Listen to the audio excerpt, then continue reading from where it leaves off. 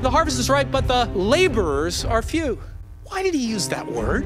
God goes to extreme measures to bring the lost to himself. The greatest gift you will ever give this world is your intimacy with God. The Father, Son, and the Holy Spirit are all three inside of me. I've got the power right now. I think what Jesus really wants is people to go. I want to be the answer to Jesus' prayer request. Welcome to the Fuel for the Harvest podcast. When this gospel of the kingdom shall be preached in all the world, then shall the end come.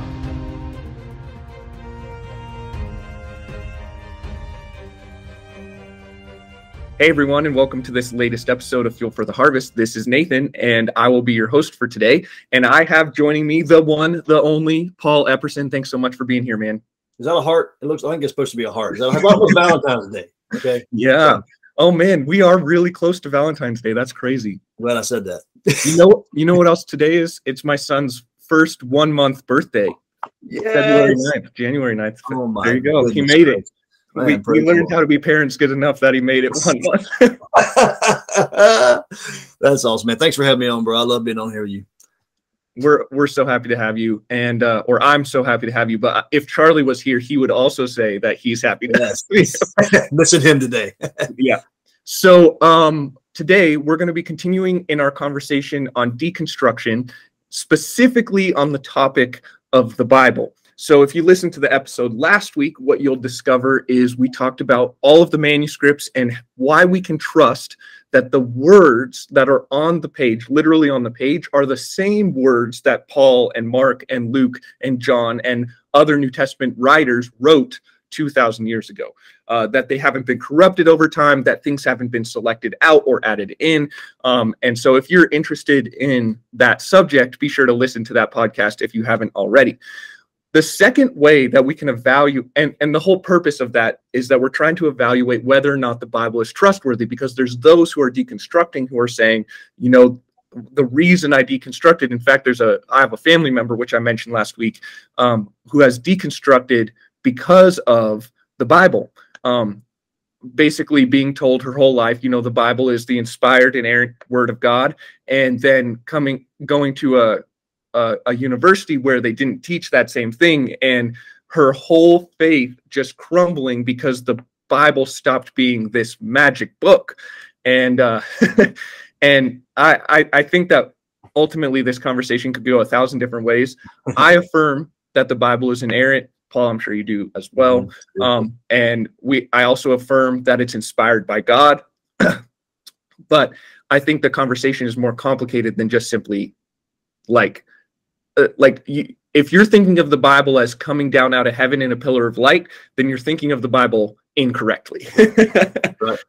Yeah, that's right. And certain people believe that that's how it happened in certain religions, you know, and then you can't find it anywhere anymore in a different language that nobody's ever heard of. So, but right. I agree with you. Yeah. Right. So the Bible is a uniquely divine book, but it's also, I would say, it is quintessentially Emmanuel, meaning it is God with us. We've talked about this before, but for example, when God's talking to Job, when he's rebuking Job at the end, he says, "Were you here when I laid the cornerstone or put the earth on its foundation?" Now, we know that the earth doesn't have foundations or a cornerstone, but Job thought legitimately, most scholars think that Job had that worldview, that the world really was set on pillars and had a dome over the top, and had a cornerstone, and so on and so forth. So God wasn't speaking to Job in a scientifically accurate way, because he wasn't concerned with explaining the science of the universe to Job. He was concerned with rebuking him and saying, "Hey, you're not God." Yeah, that's right. Right. And so the Bible engages with humanity. The words of God engage with humanity wherever they're at. So that's why I use that word, Emmanuel. Yeah. Anyway, sorry, we got way off subject there. No, it's great, because it's a great point, Nathan. I mean, God engages with us. He didn't have to do that, but I mean, the fact that I need a reminder every day, and this sounds terrible, I ain't God, and I don't have all the answers. I don't know everything, so I have to go to him. And so I think that's great. Yeah. So today we are talking about the second way that we can evaluate whether or not the Bible is trustworthy. And the way that we do that is, there's two tests. The first one is coherence, which means from the front, from Genesis to Revelation, is there anything that like super disagrees with the rest of the book? Is there anything that's an obvious contradiction? Is there anything theologically speaking where in one part of the book this is theologically true and then it stops being true, and then this other thing is like from Genesis to Revelation, is it coherent? And then the second test is correspondence. So does the Bible match the world around us? So let's talk first about coherence. Paul, from your experience, when people say the Bible is not trustworthy because it's full of contradictions, how do you respond? Yeah, no, I think it's a great question. Well, let me say this. Here's a phrase that I use, is that let us not give more detailed questions in search to textbooks than we do the Bible. If you read something in school and they say something, you're going to go ask a teacher and go, hey, is that true? And then you're going to go from there. The Bible, if you look at something one time and go, wait a minute, it says this here, and then there's somewhere, another, and it's not true, and we throw our hands up and push it away, I think because deep down, the sin in us is trying to push it away. We don't do that with textbooks for the most part. So I'm not going to give more weight to a textbook than I do the Bible. Here's what I say to people. Pay attention and take your time, right? Give it even more weight because it's more important. So when somebody looks at one thing and go, oh, that's a contradiction, look at it and go, this is the Bible. I'm going to give God the benefit of the doubt. I always tell people all the time, give God the benefit of the doubt and take your time with it. So that's the main thing. So let the Bible interpret the Bible. So if something in the Old Testament doesn't seem like it matches up something in the New Testament, take your time to think through it and look at it and ask the right questions on it, and don't come to a quick conclusion, because God says, seek me and find me. And you'll do that when you seek me with all your heart. And so apparent contradictions don't signify an equal contradictions, right? And that's more, I just always remind people of that. Agreed. And I would say that when it comes to biblical interpretation, context is king. Yes. So the words that surround the words that are in question, those are pertinent. Yes. The book that surrounds the words that are in question, those are pertinent. The historical context. So when was this book written? Where in redemptive history? And when I say redemptive history, I mean God's desire to redeem humanity from Genesis to Revelation. Where in that storyline does this book occur, or this verse in question occur? All of those things will give you understanding. Yes. I had one time. Oh, I'm sorry. Go ahead. Yeah, go. I want to hear. I had one time. I love what you said. I had one time when I was a teacher, a student come up to me, and I did some different Bible classes to where we were trying to understand the Bible as a whole. We're trying to put together context, those types of things. And she goes, I'm just getting kind of mad. She goes, the Bible's supposed to be easy. And I think, yes, in some ways, the Bible is simple enough for children to get it and understand. Let the little children come to me. But it is so deep and complex because we're going after God, right? But God's not hiding things from us on purpose, trying to like, aha, you're never going to find this. He wants to be found, right? And so, but I think when we want something and long for something, we go after it. We do it in everyday life, but we give up so quickly when it comes to God. I don't know if it's because we feel stupid, because we're made to feel stupid, because we don't think we can understand it. But the Bible is a historical book. It's a book that we can understand about who God is. So, amen. And oh man, I was going to say something to add on to that. Sorry. Remember, 1 month old baby. So the brain, it's just not. I was going to say it was something about bacon. That always triggers my mind when I figured, oh, I got it now. Yeah, so I couldn't agree with you more. That's the other thing. Just like your student is saying, we want the Bible to be easy. So I have two thoughts on that. First thought is, I feel like in evangelicalism, or in just modern Christianity in general, we've kind of gone about teaching people about the Bible all wrong. We have said, hey, just get into it, because we're so desperate to get people into God's word, which is great. Don't hear me wrong. You should be in God's word, but also that should come with a warning of, hey, there is weighty things in here, and it takes time to understand it. So don't get down on yourself if you're like, I read it once through and I just don't get it. Yes, absolutely. I love when Adrian is speaking about the Bible in his messages, he's always talking about his own personal struggle of how he really had a hard time understanding it the first time. So he asked people who knew more, and like that really, really helped him. And now I would say Adrian's probably one of the most intelligent biblical scholars I've ever met. Amen. The second thing is we have another context that we have to account for. We don't speak Greek, and we don't live 2,000 years ago. That's right. And because we don't live in that cultural context, and because we don't speak Greek, there's just certain things that are more difficult for us to understand than somebody like Timothy receiving that letter from Paul, 1st or 2nd Timothy. Like, he would have read that, immediately understood its meaning, understood its intent, and then moved on with life. Whereas we, being separated by time, oh, and by the way, geography, like thousands of miles for most of us, right? Like, because we're so separated from it, we have to understand the world in which Timothy walked in order to understand what Timothy heard when he was reading Paul's letter. That's right. Yeah, and I love that so much, Nathan, because, you know, I hear all people all the time ask, oh, can you prove the Bible scientifically? I'm like, well, if the Big Bang is real, you can't prove it scientifically either. No offense, because the way that science does their things of you know, doing a little thing here, writing it down, doing it here, writing it down. You can't tell if I ate in the cafeteria last week scientifically, but you can historically. Right. And so I think that's the key when we come to the Bible. We're always, science is a servant to God. I love science. I think it is such a gift from God. I love the things that we're coming. We have more we can do now than just about any time, it seems like. But I think we have to keep it in perspective. This is a historical book, and this really happened in history. And I always hear people all the time go, well, there's not enough evidence for the Bible. Like if you were to Google like evidence of the Bible, you're going to see people go, there's no evidence. There's no evidence. And there's tons of other people that say there are no evidence. What I have found is this. You ready? Is that you will not find evidence that you're not looking for, right? So people go, we've done archaeological digs, we haven't found nothing, because you weren't looking for it, right? You were looking to try to disprove things about the Bible. I think there is so much really cool evidence that God's word really is the word of God that helps us in our everyday life that we can relate to. So yeah, I agree with you, man. I think there's just, it's so neat that the Bible is such a practical application to our lives. It's given me the lens through which I can see and live, like all that kind of stuff. Anyway, I just think there's a lot of great things that if we're really looking for it, we'll see that, man, this word is so cool, you know. Amen. And we don't want to scare you off of the scriptures either. I know that's not my intent here. And Paul hasn't said anything that would scare you off. I've been the one who said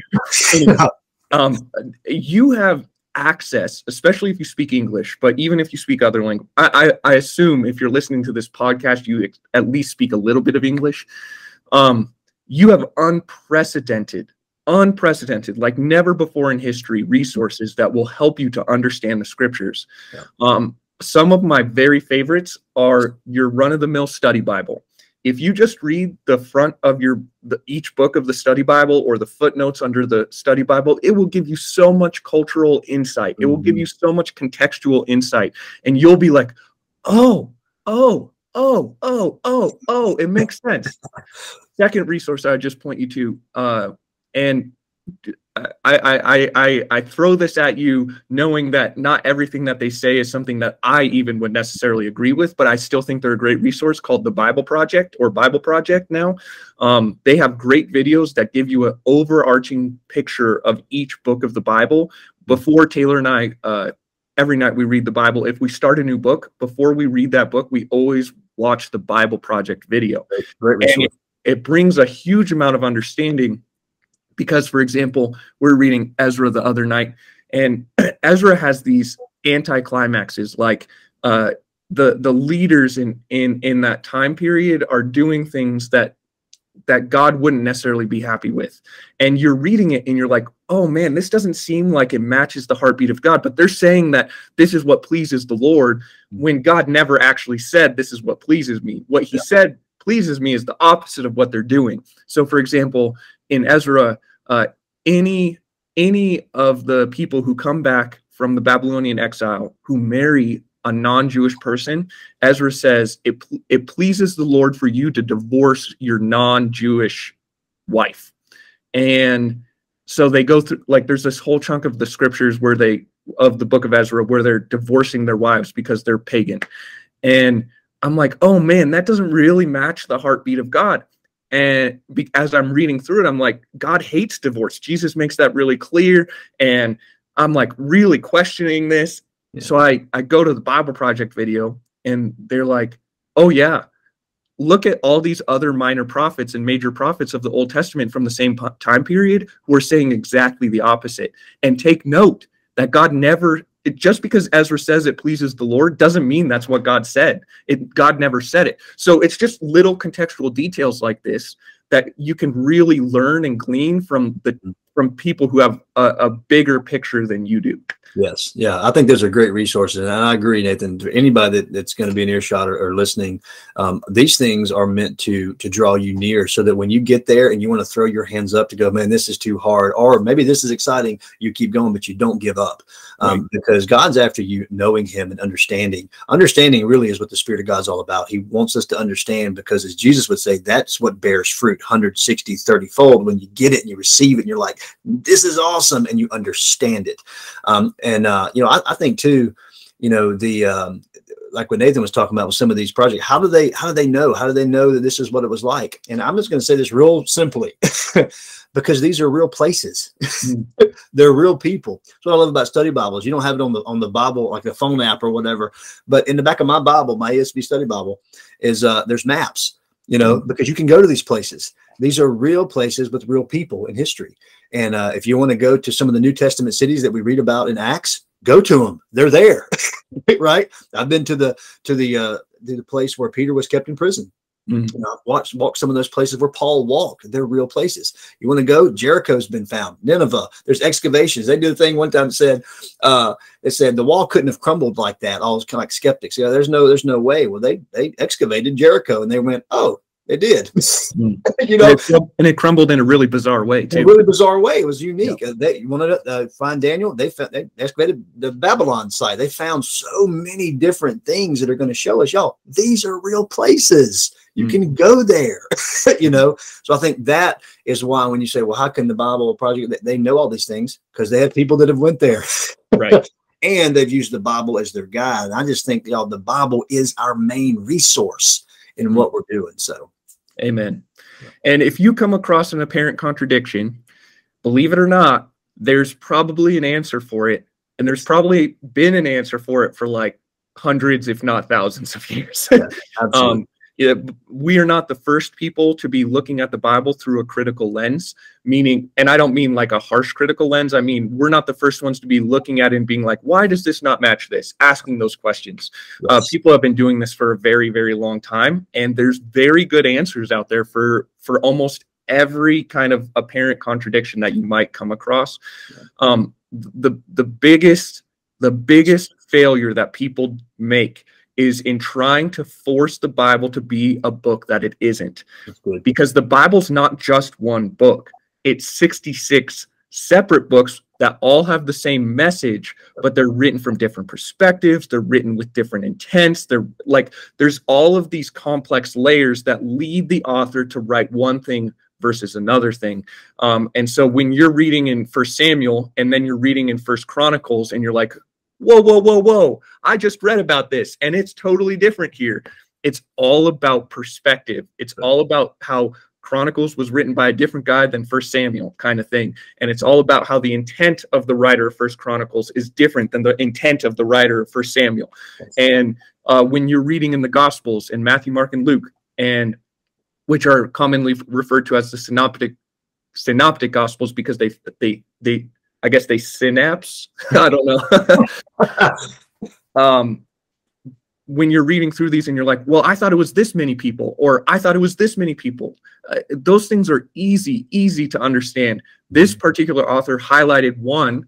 This particular author highlighted 3. I mean, it's not beyond, it's not like intellectually dishonest to just say, oh yeah, they're retelling stories from different perspectives. And so don't get worried the first time you come across something. You're like, I found, it's broken. I found, you know, like, no. Absolutely. Yeah. So A, you're not the first person to find it, and B, there's definitely an answer. So just do a little research. Yeah. Absolutely. And I often wonder, Nathan, what would happen if, and I know different cultures are different in how they view things, right? But I would say from where the culture that we're in right now, I mean, what would happen in the difference? Would it be if we came to the Bible and just simply said, I don't understand it all yet, but I'm going to search this as being true, because my belief doesn't make the Bible true. Right. I didn't make it. It's making me, so to speak. But instead of going to the Bible of going, I'm going to say, all right, prove yourself right. Like that to me, that kind of skepticism is going, you can find anything and turn you away really quickly. But what if I humble myself and says, this is the Bible. It has stood the test of time. People have tried to take it out. People have tried to destroy it. People have tried to change it. And you just fill in the blank, right? And go, what if I came to the Bible every day and go, this is God's word. This is truth. Lord, teach me who you are. And if you did that, right, if you started it with going, it's true first, and then every other question that you might have falls under that line, right? One thing at a time, instead of going, that anything ain't true. Everything's not going to look true when you do that. You know what I'm saying? It's just a different perspective. And I think that's the reason why Jesus says in the Bible, in John 14, he goes, I am the truth. And when we're searching truth, I'm going to start with the Bible. I'm going to start with Jesus, because he said that he was. He's the only one that I know of in my life. And Gandhi said this, and he wasn't a believer in this, but he says, I just amazed him. He goes, I've never met a man or a teacher that said that if I came to him, he would give me rest for my soul. Jesus has given me what I could never get anywhere else. And that's not subjective. I'm not saying he made me feel something. I may not have understood everything about when I came to Christ, but when I heard the news about him, maybe for the 1000th time, it clicked, right? And what Jesus would say, you got to be born again, born from above. It's got to be born in you. That happened to me. And what I found is that I didn't just believe something subjectively, like, ooh, I had the tingles, or I had bad tacos the night before, which I didn't have bad tacos, but I did have tacos last night. Anyway, but what I have found is that over these last 23 years, that this light belief that I had back then, now I realize it didn't get stronger because, oh, the word got better. No, it was always true. There's that historical accuracy, archaeological evidence. There's all these things that the Bible has just proven itself to be true all of these years before I was ever born. That little faith has simply grown into a bigger faith on what was always proven to be true in the first place. So, amen. Yeah. Hallelujah. But you got to go on your journey. You got to go on your journey, right? You know, growing up, I always heard the Bible referred to as God's word. And I always kind of thought of that in the nature of it being a title, like this is just what we call it. It's God's word. Yeah. But recently I've started using the phrase God's words, because it's not just a title, it's a description. These words belong and are from God. And just to re-emphasize what you're saying, like, we can take them at face value, not without doing the heavy lifting of understanding what it's the real intent and blah, blah, blah, all that stuff. But we can take them at face value and say, God, these are your words, and I trust that these are your words, and I'm going to trust you, kind of thing. And I think that is really an important step for each of us to take. And that don't hear Paul and I wrong. We're not trying to say, like, if you're a skeptic listening to this, we're not trying to indoctrinate people into just not using their brain. That's not what we're saying. We're just saying, hey, there's a weightiness here. There's a heaviness. There's a divine factor here that should be taken into consideration. Yeah, that's good. And I think on top of that, Nathan, I'm glad you said that, because God calls us to love him with all our hearts and our minds, and our souls and our strength. So I would say to people that may be going, I don't know, I say start where you are. Meaning, if you think there's no archaeological evidence for the Bible, well, start there, right? Start with the Old Testament and the New Testament. I mean, you'll find Old Testament alone, there's 25,000 and counting sites and things of discoveries that have been found. And I'm not going to go into them here, because it's just too many. It's just exciting. Go to the New Testament, and there's so much. There's just more. Heck, you can go walk those streets. If it's not archaeological, then go, well, maybe it's historical. I mean, how do I then start there? For somebody else to go, no, maybe it's the resurrection. I don't know of Jesus. How do I know? Then start there, right? Start where your doubt is. Start where you are, right? And I'd say go from there. And I think one of the biggest things that just kind of turns us off is that we're trying to figure out everything all at one time. I get turned off by that. I'm like, I'm done. And I've learned, maybe that's personality, but I've learned start with one thing and go there. And if you don't get a satisfactory answer yet, then go somewhere else and keep letting God put those pieces together over time. And I think that's what I always tell people. Start where you are and move on from there. Yep. How do you eat it? How do you eat an elephant? Not that we would, but how do you eat an elephant? One bite at a time. One bite at a time. You're not gonna disjoint your jaw and swallow it all at once. It's That's just right. not gonna, it's a little tiny body is not going to take a big old elephant in all at once. You got to eat it one bite at a time. And I think the same thing is true with the Bible. Just take one step at a time and don't get overwhelmed in the mass. All right, so let's move on. So we talked about coherence, the fact that the Bible is coherent from Genesis to Revelation in all that it says and claims, and then correspondence.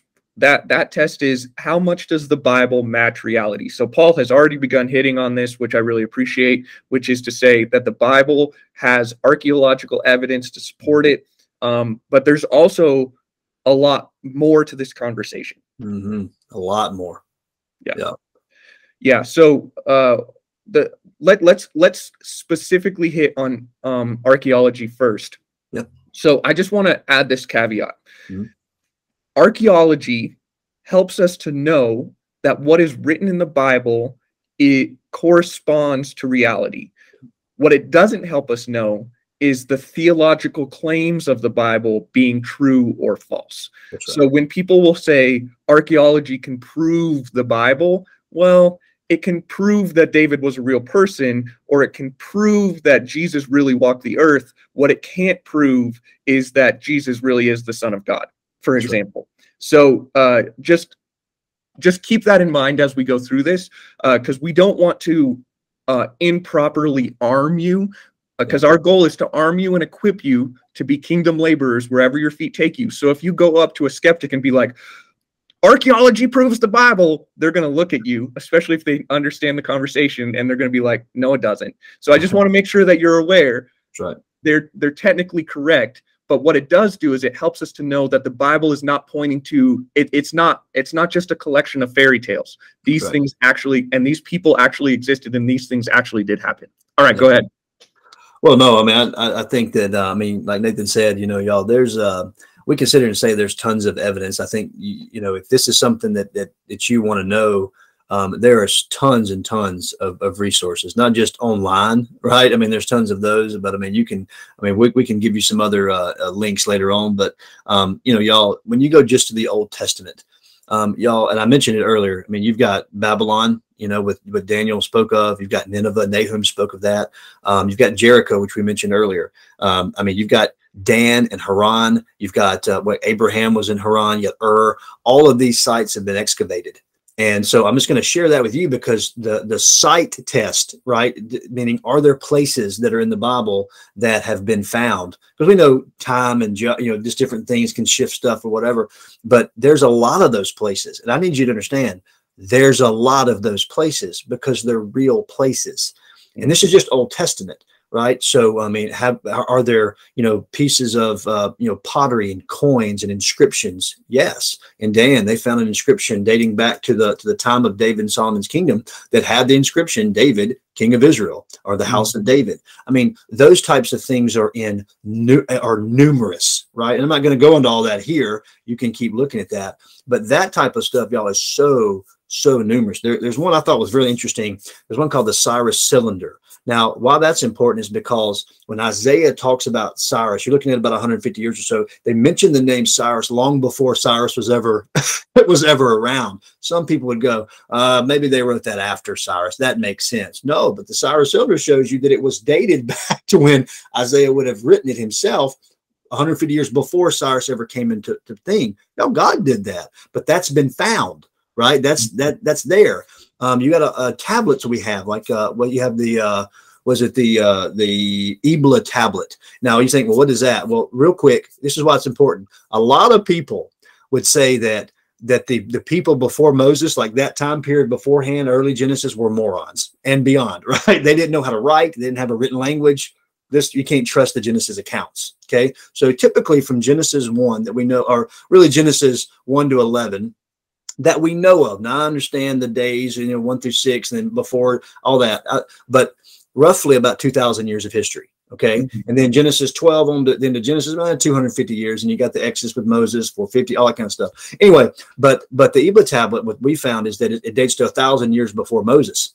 So which shows you, here's what's important, that there was a written language, right? They knew, they were smart. Yeah, we look at them and go, these were like, I'm not going to say Geico cave commercials, but they were like, they weren't like that. These were real people that were brilliant, that knew how to write, that knew they had their own written language, all that kind of stuff. But we have that, right? That's all. I mean, we have so much of this type of stuff and evidence archaeologically that Mike said, doesn't prove the Bible. But man, does it give some really neat weight that the things that the Bible are saying have that weight, that God is, it's a historical book. God is going, hey, you can go to Babylon and look at that. You can go to Jericho and see if the walls did fall that way. That was unique. It was different.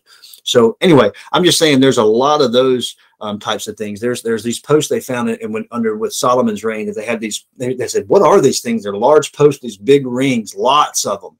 And you realize when you read the Bible, that's where he put his horses at. He tied his horses up to those things. I mean, stuff like that, y'all. They found Hezekiah's tunnel in 2 Kings that was mentioned. So you see what I'm saying? Like, I'm not trying to bore you with all the details. I'm just saying, if you want to know some archaeological things, it's there. And that's just the Old Testament. You go to the New Testament, y'all, they found a 1st century crucified man that was intact to show you that's exactly how the Bible says they would have crucified somebody during that time. That's there.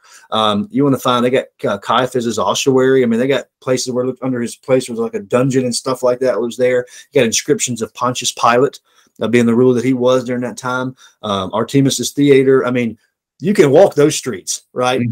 So anyway, I'm just saying that it's kind of exciting if we really think about it, how much evidence is there archaeologically for us to go, let's take a logical look at some of these things and go, okay, if this is showing me here that what the Bible said exactly the same way that this was happening, that might promote some belief in my life. So, amen.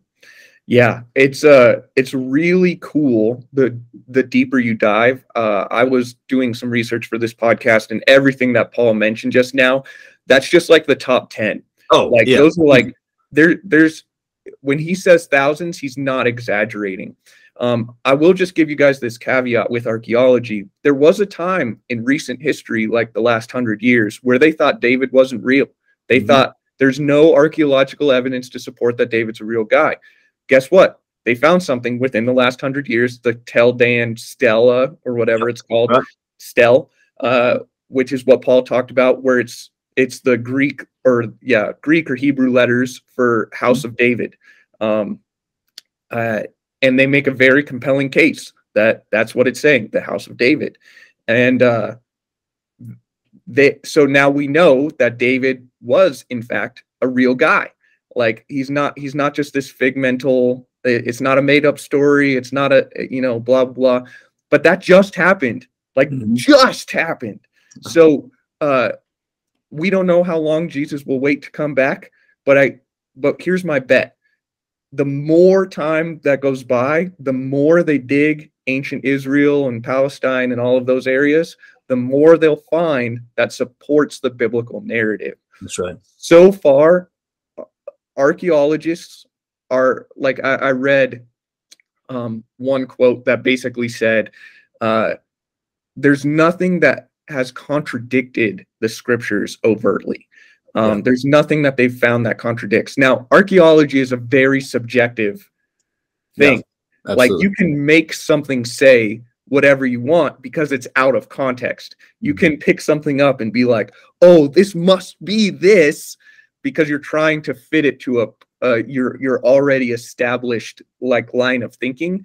But all that to say, even amidst all of the debate, there is an answer for every question that has been brought to light when it comes to archaeology, and archaeology always points to the affirmational truth that what is written in the Bible is accurate and true.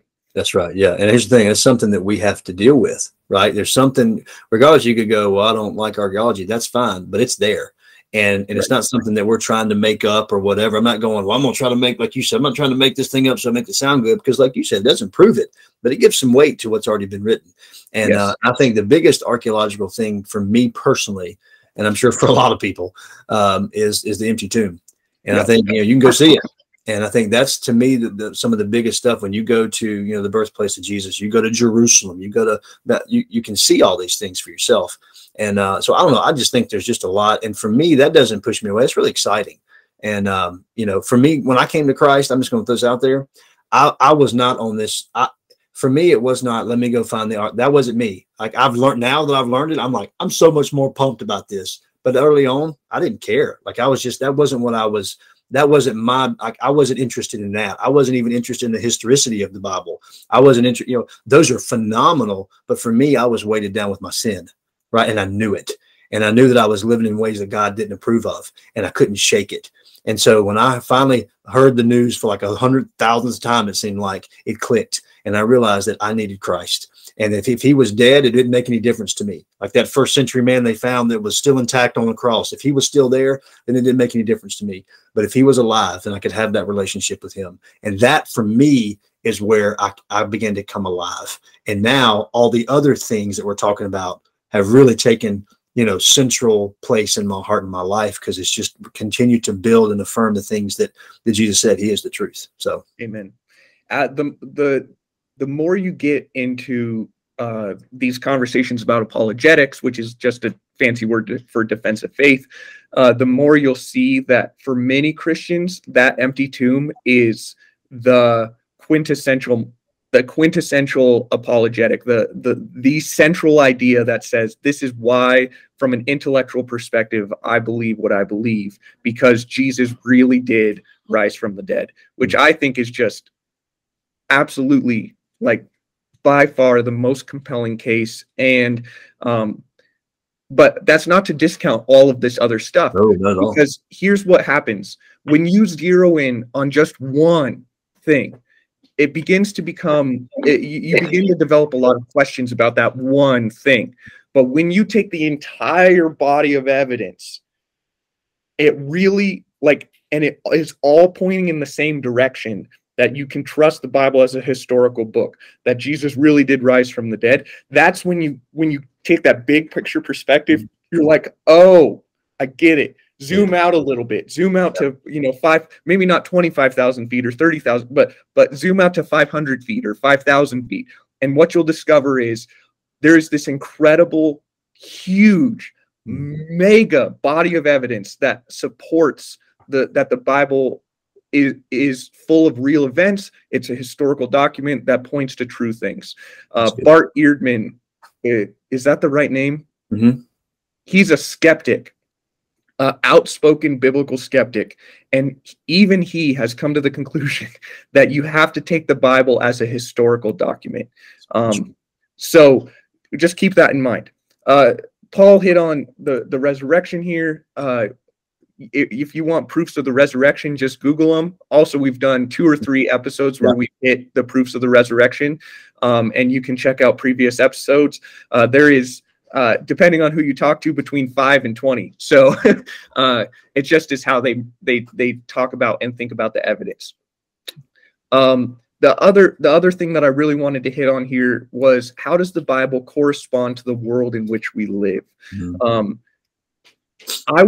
I would make this claim that the Bible clearly communicates truths that we can see in our everyday life. And even if the Bible wasn't saying it, it would still be true, kind of thing. So the fact that we see it and it's true, and the Bible is seeing it and it's true, is proof, like in my mind, that the Bible is a trustworthy document. Yes.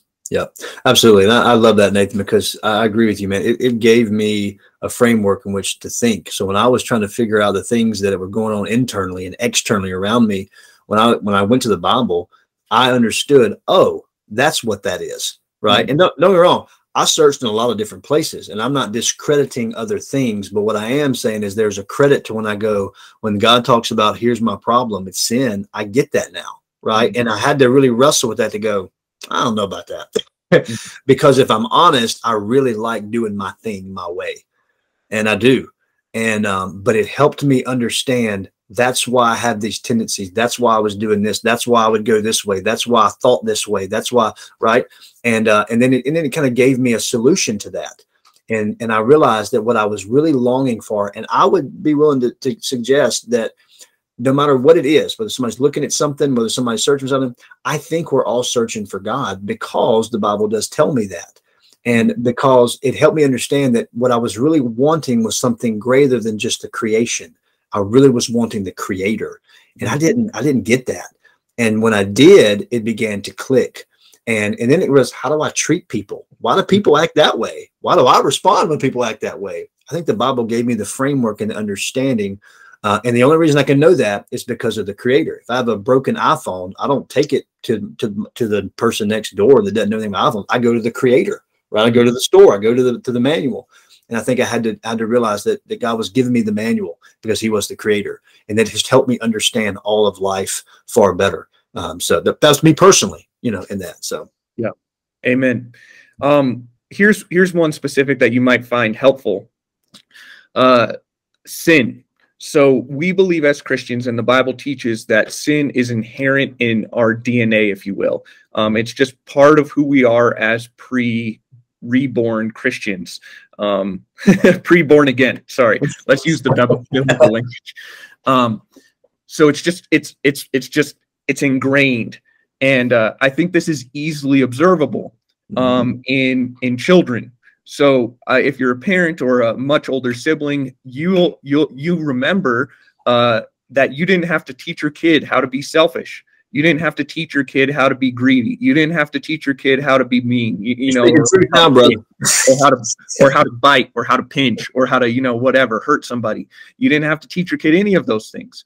And I know it's a really simple illustration, but for me, that really indicates that this core teaching of the Scriptures, that sin is inherent in who we are, is clearly observable in the world around us. Yeah, that's good. It taught me that the problem was within me. It was me, so to speak. Yep. And like I love you said, I was just talking yesterday with my wife. We're like, remember the time when my daughter was like, "Oh, did you eat that chocolate cake?" And she's got chocolate cake all over her mouth. She's like, "No, you didn't eat that chocolate cake? No." You're right. It's not taught. It's within. And right. That's why I think that so much, like what you're saying, is that we're searching for the answers within ourselves, and we have to admit that we are the problem, and it's inside of us. You can't wash that stuff off. And the Bible helped me to see that, because so much around us is going, "Oh, no, just keep searching within, just keep trying harder, just keep, you got to clear your mind," or whatever. And that stuff just is not, it's not applicable to all of my life, And so anyway, yeah. So I'd say sin too, Nathan, in that is that our bent is to doubt God. Did God really say that? We've talked about that before in Genesis 3. But I think that's part of the sin, is pride and unbelief, a stubborn refusal to take God at His word and think I know better. So absolutely. And are there any other kind of big picture ways that you would say really stand out to you as, like, here's a teaching from the Scriptures that really corresponds to your experience?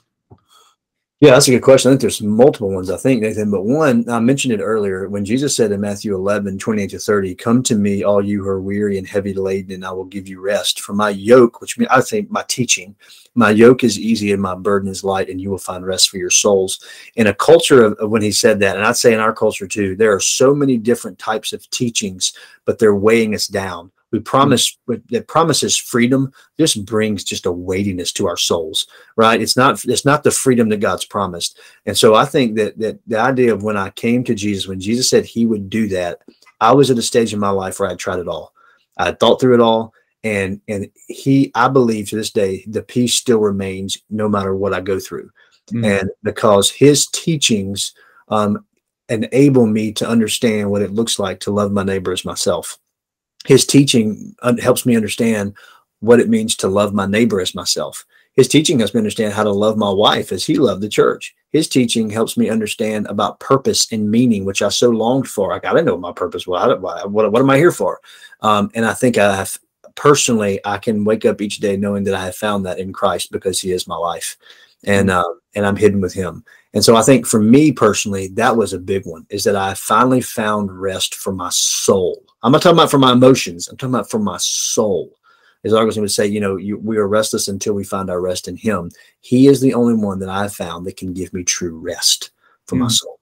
And I think that's been a big deal. And in a culture, in a world that is so restless, that is so anxious, that is so afraid, I think that we must come to the one that has calmed the storm in the sea, and he's done it in me as well. So, amen.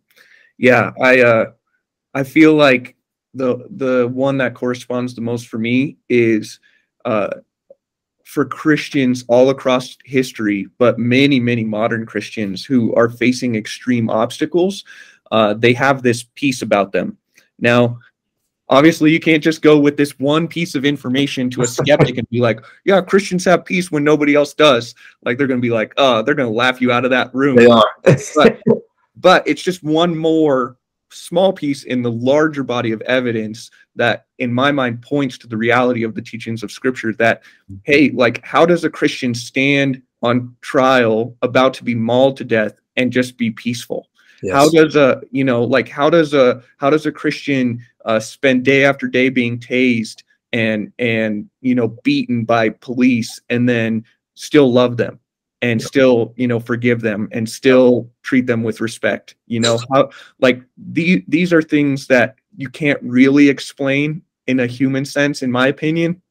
Like, maybe people can fabricate these things for a short time, but over the long haul, to me, it's an indication that the Holy Spirit is real, that those who follow Jesus really do have the fruit of the Spirit in their lives, and that something like peace or patience or kindness or goodness are real things that really come from God.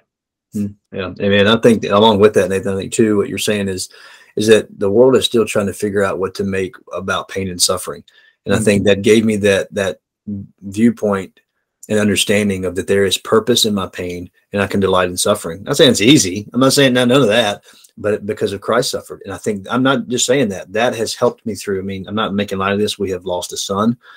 We have gone through some really hard and dark years in our marriage and our life. I've lost loved ones. So I think that, and there's people that have gone through far worse. Right. But it helps me understand there is purpose in that pain, that God's doing something that I can't, far beyond what I can understand. As Paul would say to the Corinthian church is that there's something that he's doing in my suffering that is for our good and that is bringing him glory. And I can do that because of what the Bible says, that Christ, he learned obedience through what he suffered. And if I fix my eyes on him, then I won't grow weary and give up. I don't just have to wonder and drown in that, as I watch so many in the world doing. What do you make with this? And is God one-sided? No, he's not just loving. He's not just, powerful, but he is wise, right? He knows what he's doing. I think that has helped me walk through some dark seasons and times as well. So, amen. Well, there you go, guys. That was probably a long time, but I'm thankful that Paul, you were able to bring so much insight. Thank you for being here, and I hope that as you guys are walking away from this episode, you're seeing that the Bible doesn't just exist in a vacuum. That it has ties to history, it has ties to archaeology, it has ties to our real world experience, it has ties to all of these things. And in and of itself, it is a coherent document that all fits together like puzzle pieces, not just a random, scattering about of things, but truly a really cohesive picture of all of human history that you can find in those pages. So, I hope that this is encouraging to you. And if you're engaging someone who's going through deconstruction, I think my encouragement to you would be, hey, you have a basis for what you believe. Yeah.